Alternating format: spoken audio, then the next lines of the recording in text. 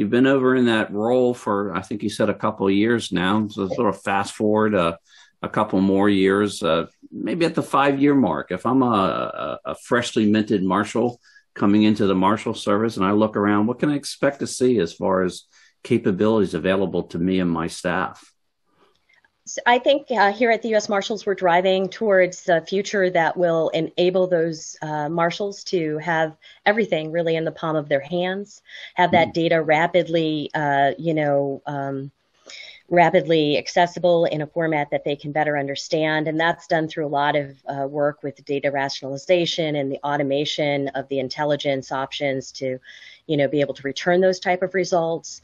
We'll be getting leaner and hopefully we'll be able to provide them the tools that they need to, get the fugitives off the street or protect the judiciary and understand that threat. And we'll do it in a way where the cyber threat is baked right in, cyber threat mitigation is baked right into the technology so that they don't see the hindrance that they maybe see today.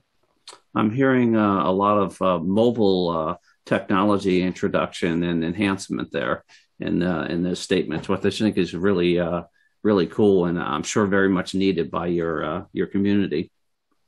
Yes, sir. We are a very mobile workforce, very field-centric, and it's not just getting it to the mobile device, but also getting tools that they can have available at the mobile device that maybe give them an auditable signal that tells them information about where they're at, or, some virtual,